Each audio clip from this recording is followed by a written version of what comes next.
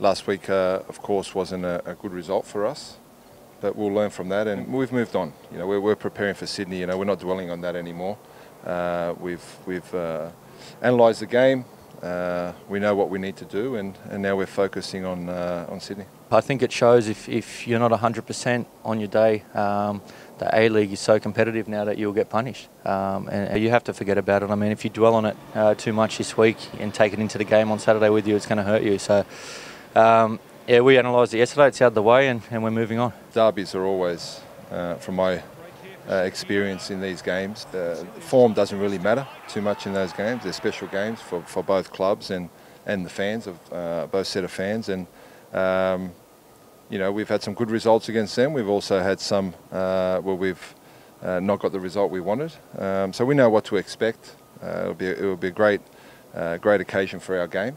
And you know, this week we'll certainly play our part with the performance. I don't think there's any easy games in the A-League anymore. I mean, everyone recruited well, especially Sydney FC, and Arnie's a great coach. So look, it's going to be a tough game, but it's the game of the season that everyone looks forward to at this club. The derbies in the last few years have always pulled a big crowd, so it's something we're excited for, and I think the fans are just as excited.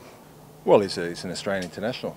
That's first and foremost, and you know, he's been in Germany. He's played there for a little while now, and you know, I think he needs a bit of a fresh start. He hasn't had a lot of game time this season at all, and I think it's a good opportunity for him to join us, where we can help each other. I think he can help us.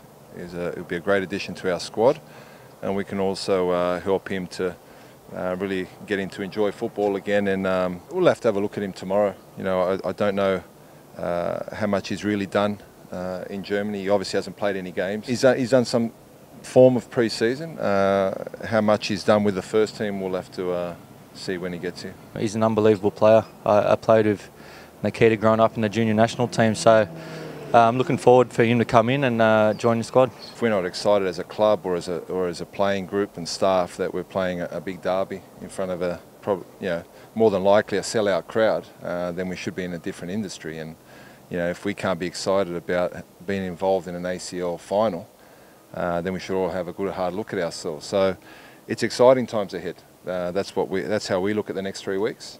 We're involved in big games. You know, we just got to make sure that we learn from last week, concentrate on preparing well, and make sure that our performance is much better on Saturday.